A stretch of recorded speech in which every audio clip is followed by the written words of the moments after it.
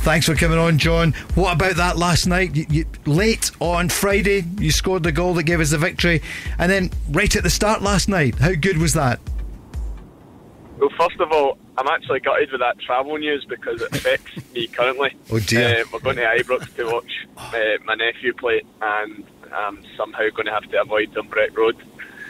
But yeah. No, it was brilliant. It was obviously a massive drought on the goal scoring front for me personally for Scotland, and the form the team had been in over the past sort of 18 months wasn't great. So after the disappointment of no playing the game, it was important to try and stay professional, warm up as best as possible, and then try and be ready when called upon. So I think it sums football up that obviously I managed to get the goal on Friday night, and then on Monday, 3 minutes in, get another one. So delighted, and at the end it was a little bit of an anticlimax because the celebrations for the boys on the bench made us think that we'd secured pot 1. So we're giving them a bit of stick at the end, but the celebrations and the relief of getting that win was brilliant.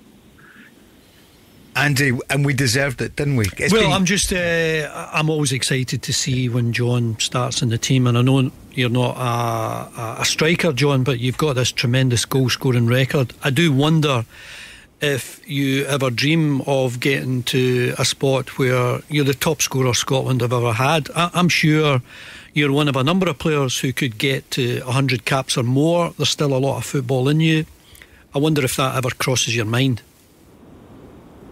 It does. I would be lying if I said it didn't. A couple of times I've mentioned it doesn't matter who scores, which is absolutely right. But when you've got a target to hit and players that you could only kind of dream of being named beside to try and surpass, like even going past Dally McCoy's last night is weird. It's a bit strange. Somebody who was a iconic figure for Scottish football and a legend, really. So it is a bit surreal, a bit mad, and hopefully I've got many years to come and try and get over 30 goals, because if I manage to do that, it means the team's being successful, and then hopefully Big McTominay can surpass me, and then after that maybe Ben or somebody like that. I look at players, John, like Luka Modric. I think he's got more than 180 caps. Ronaldo's got more than 200. Andy Robertson last night getting his 80th cap. I know you've got a good number as well. Even to get the 100 caps is a bit special, maybe even more. It's always been an aim of mine. I think when you take a bit of time to get in the setup, you start to appreciate how hard it is to get there. Then you want to stay. Then you target 25, 50. You never think you're getting to 75. You get close to that, and then you aim for 100. Absolutely. It's the same way with Robbo. We were speaking about it, how you just kind of keep churning them out. You keep going there, but it's amazing. It's amazing to be up beside these legends of the game, and hopefully one day we can be successful at a major tournament and alongside those guys. So and get the first caps, knowing we've had that feeling, but then obviously to rack them up. There's obviously players like Kenny McLean who's close to 50, Stewart just past 50. There's a lot of players and a lot of experience in the squad now. We've got the Invincible, your big brother here. That's what we call him, John, the Invincible. Stephen McGinn. Stephen? He's in the car with my dad. John's talking about the subs celebrating like they'd finished pot 1. My dad celebrated, I think, like we won the Nations League last night. Some of his sticks. How's Dad feeling? We know Stephen. He's too scared to speak. Some of his old pupils will be listening in, maybe. It's phenomenal, isn't it? 20 goals, you're not an out-and-out striker, and the way we've turned it round for Scotland, because you could tell the criticism Andy was saying earlier on, but because we were on live just before the game on Friday night, we couldn't believe you were on the bench, and that must have been, you've said it yourself, a disappointment, but you used that as fuel, I think, John. I think all throughout my career you go through, I think most footballers, obviously there's people that are exceptions, you go through periods where you're not at your best, you're aware of that, you feel as if you can contribute a lot more, but you also feel in those moments you can still add something to the team, still do something in the game, or use a bit of experience even in your worst moments that can help. So it was obviously disappointing, but like you said, fuel to come on and try and make a difference. And I felt for a while I wasn't at my best for Scotland, and there was still a bit of improvement in the last couple of games, but I felt a lot back to myself a little bit more. And just before the international break, I felt as if I was kind of finding that form for Villa, and then the gaffer at Villa decided I needed a wee 40 minutes on the bench as well. So these setbacks, you do get questioned. You question yourself at these moments, and then you try and find some resilience in there to push through it. So feeling a good place now, wee bit of confidence back, and hopefully we're on to go for the next couple of months. John, give us a word about Stevie Clarke, because obviously we were so excited and enthusiastic about the Euros. It didn't work out well for us. Stevie Clarke come under a bit of criticism in the opening games in this Nations League, but it's pretty clear that you and the rest of the squad are very much behind him. He's still got a lot to offer. He's brilliant. I think the criticism he received, we felt it the same way. We were all getting criticised as individuals when we've managed to achieve what we achieved. A couple of major tournaments in a row after so long out. No one was getting away from how disappointing the summer was. But we were all behind the manager. We went through a spell with some crazy injuries. Not only that, we had to try and evolve as a team, become a little bit predictable.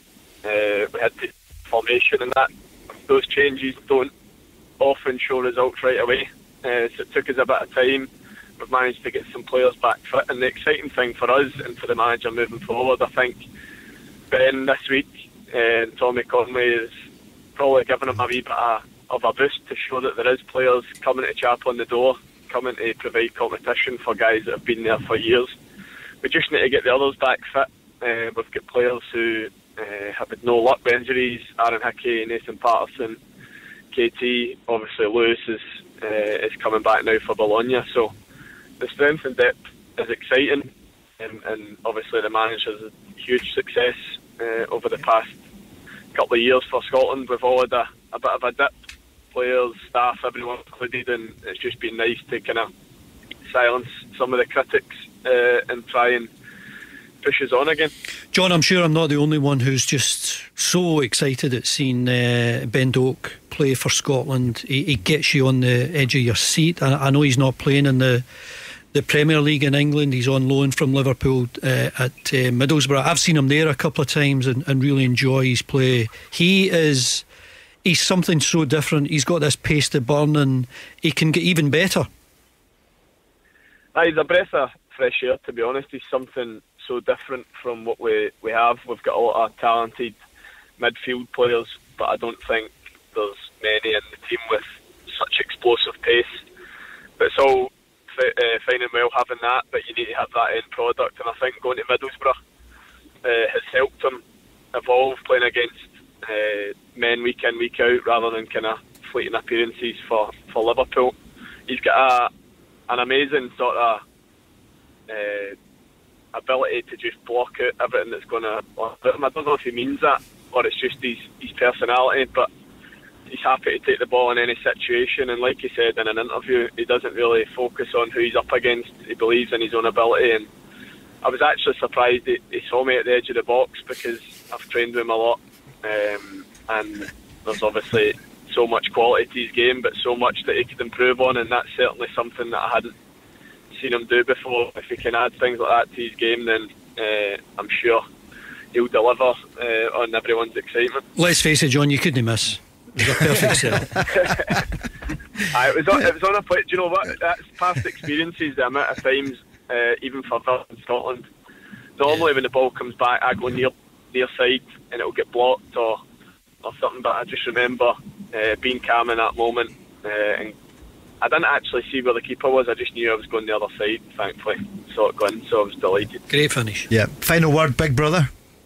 No, but Paul was trying to take credit for the post-Euro holiday when he met you. He was trying to claim the pep talk he gave you in the summer led to your return to goals. So thanks for coming on. Poor John, 2 days after the Hungary game, goes on holiday, quiet place, and I text Stephen saying, I think I've just seen I think I've just seen John. Oh, he hid for a couple of days. I was trying to hide. I don't blame him.